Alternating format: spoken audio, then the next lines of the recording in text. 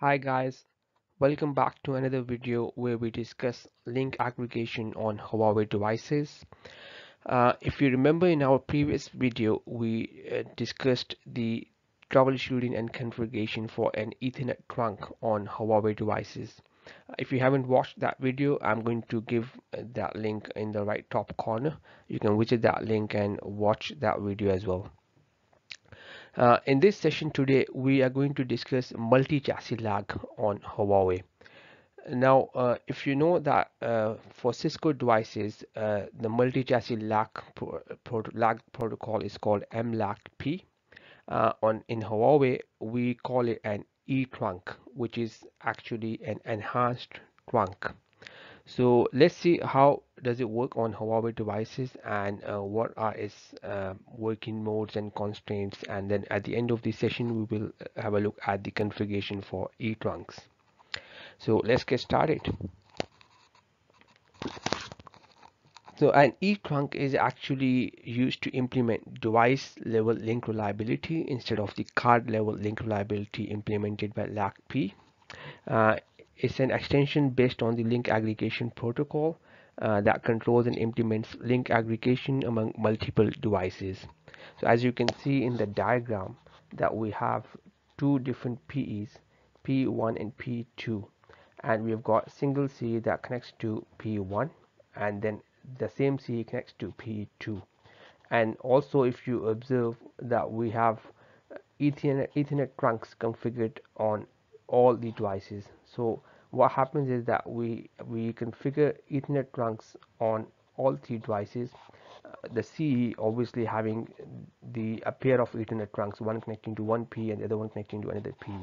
And then between the P, we generate heartbeat signals by configuring an E-trunk, which is the enhanced trunk, which is used for multi-chassis link reliability in Huawei devices. So we can say that eth-trunk is mainly applied to a scenario where a CE is dual homed to a network. Without an eth-trunk, a CE connected to only one PE by using a single Ethernet trunk link would face loss of connectivity if that link fails, or if that Ethernet trunk fails. The communication between the PE and the CE will go down. But if you have a connectivity like this where you have got a multi-chassis lag, then even if one of the Ethernet trunk interfaces go down on the CE or from the PE side, the other link can easily take over because we are running the enhanced trunk multi-chassis between all these three devices. So as it says that eth-trunk can be used to protect PEs and links between Cs and PEs. So in this way that CE is dual homed to two or more PEs, establishing the device level protection instead of the link level protection that we have in normal Ethernet trunks. Before we delve further in E-trunks, there are a couple of concepts that we should understand, and those concepts are related to LACP system priority and the system ID priority. So in LACP, the LACP system priority is used to differentiate priorities of devices at both ends of an Ethernet trunk link when they're running LACP. So what happens is, for example, if we have PE1 and PE2 connecting to the same CE downstream, and one PE has a lower priority configured for LACP. So the low means the higher system priority. That means that the priority is low, the weightage is high. So if you have a lower priority on one PE and the priority is higher on the other PE, so the one with the lower priority would become the master for LACP. However, if we have a tie for LACP system priority that we have configured, then it comes down to the system ID that is used to determine the priorities of two devices at both ends of an Ethernet trunk link if their LACP priorities are the same. Again, the smaller the system ID, the higher the priority weightage. So in this way, we can decide our master and backup when we're running multi-chassis lag between different devices in Huawei.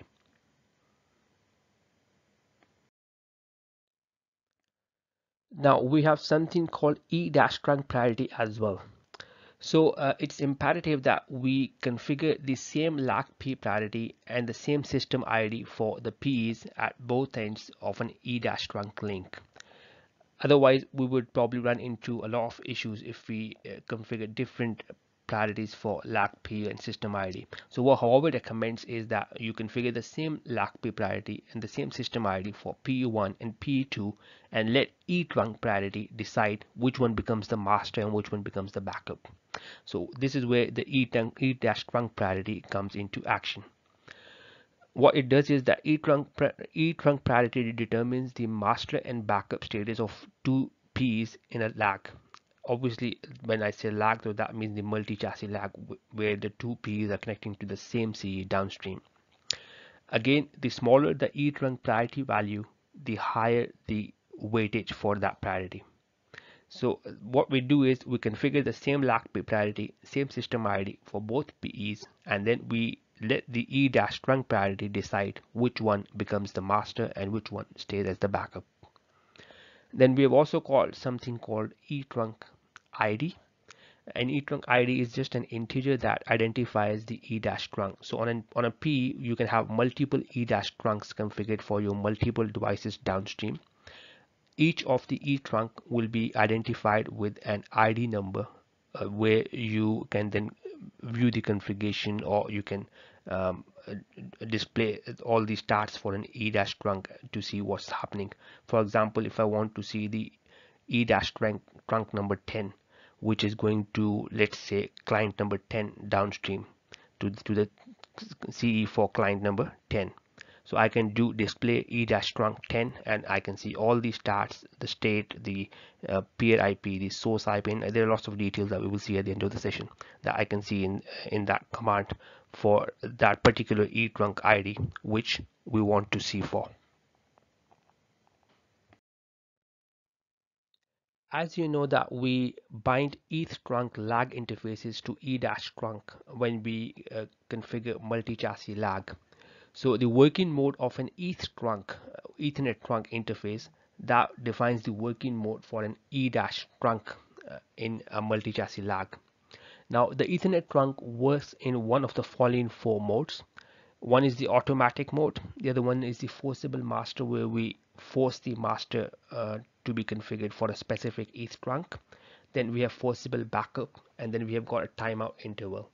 Now the timeout interval is the one where the master and backup devices, they keep sending hello messages to each other, and if the backup device does not receive any hello message within the timeout interval, then it takes over as the master.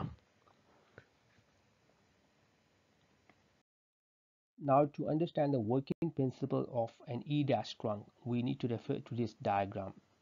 As you can see that the CE is connected to PE1 and is connecting to PE2 as well, using Ethernet trunk 20 that is configured for the CE itself. Then we have Ethernet trunk 15 for PE1 and Ethernet trunk 15 for PE2. And we have E-trunk 10 for PE1 and PE2 that exchanges heartbeat signals between the two P's so that the multi-chassis lag works as expected. It's important to note that the same eth-trunk and eth-trunk are created on both P's, and also that the CE doesn't know about the E-trunk. So the E-trunk is invisible to the CE. The CE is oblivious of the fact that the P's are running multi-chassis lag. So in a scenario where one of the links, like for example this trunk, goes down, the CE will start forwarding packets to P2 because the E-trunk makes sure that the multi-chassis lag is in operation, and the CE would just think that I have another path to go to the uplink, and it will start sending packets to that side. So it doesn't even know that they are running E-trunk over there between the two PEs. Now to determine the master and backup status for an E-trunk, PE1 and PE2, they negotiate that status by exchanging E-trunk packets. Obviously, once the negotiation is done, then one PE becomes the master and the other one becomes the backup. Then the master and backup status of a PE depends on the eth-trunk priority and eth-trunk ID carried in those eth-trunk packets. As we discussed earlier, that the smaller the eth-trunk priority value, the higher the eth-trunk priority weightage. However, in a case where we have a P with the priorities or as same for both of them, then the PE with the smaller eth-trunk ID becomes the master. So in a case where we have P1 configured with an E-trunk priority of, let's suppose 5, and we have a P2 where we configure the same priority for E-trunk, then the E-trunk ID, obviously they are going to be different for both Ps, and they will then define which one is the master and which one is the backup. Then to determine the master and backup status of a member Ethernet trunk in an enhanced trunk. So, for example, we have Ethernet trunk 15 as the member Ethernet trunk for this enhanced trunk 10. So that status of a member Ethernet trunk is determined by its E-trunk status, and obviously it also includes the remote Ethernet trunk status for that. But if to keep it simple, if the E-trunk status is master for P1, so that Ethernet trunk member should be master for P1. So it's a combination of both, but if usually if the eth-trunk is the master for 1P, so obviously the remote side would comply to that, and we have an Ethernet trunk member master here on P1. So this is how the E-trunk works with Ethernet trunks.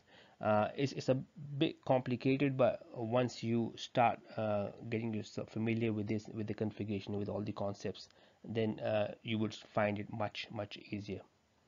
So I hope this clears the working principle, and let's have a look at some of the limitations for E-trunks in the next slide. Now there are some limitations that we need to be careful of when running E-trunks. So to improve reliability between the CEs and PEs taking part in multi-chassis lag, we need to comply with the following rules. Number one is that the configuration at both ends of the E-trunk link must be consistent. So that means that the Ethernet trunk links connecting directly to the CE from the Ps, they must be configured with the same working rate and the duplex mode. So then they become consistent. Also, the interfaces connecting the CE to PU1 and PU2, they must be added to the same Ethernet trunk. However, the Ethernet trunks on the CE can have a different ID from that of the PEs. So for example, if an Ethernet trunk on the CE is configured as Ethernet trunk 5, the Ethernet trunks on the PEs can be configured as Ethernet trunk 10. But obviously we will have Ethernet trunk 10 on PE1 and PE2, the same on both PEs. But they can differ from the Ethernet trunk that is configured on the CE side. Then we have the IP address of the local PE that must be same as the local address of the remote PE, and the IP address of the remote PE must be same as the remote address of the local PE, so that the layer 3 connectivity is intact. It's recommended that the addresses of the PEs are configured as loopback interface addresses. And also we need the two PEs to be configured with the same security key if that is required between the PEs for e-trunk connectivity. So there are some limitations that we need to be wary of. Other than that, the e-trunk configuration is pretty straightforward. I'll show you that in the next slide. How do we configure it and how do we troubleshoot an e-trunk. So to configure an e-trunk, it's pretty simple. What we do is we go under the configuration mode and we define the e-trunk ID first, where, like for example, we have done here e-trunk 10. Then we define the peer address, which will be the IP address of the other PE. So in our case, for example, it's 10.10.10.2. The source address will be our own PE address. So that could be your loopback or your any address interface address that you want to use. It's recommended that we use the loopback addresses for these. Then disable. So this is another command that you can add if you want to avoid preemption. And then we have BFT configured for the E-trunk connectivity between the two Ps, so as to have fast convergence. And then you can describe your client for which the E-trunk is to be configured. So similarly, you configure the other side, the other P, where the configuration is the same, but you just change the peer address and the source address according to that P. So in this way, the E-trunks are configured.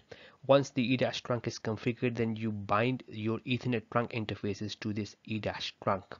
and then once they are bound, then you're good to go. You can easily monitor the connectivity and stats for your eth-trunk. To monitor that, you use this command, which is display eth-trunk 10. So it will show you lots of information.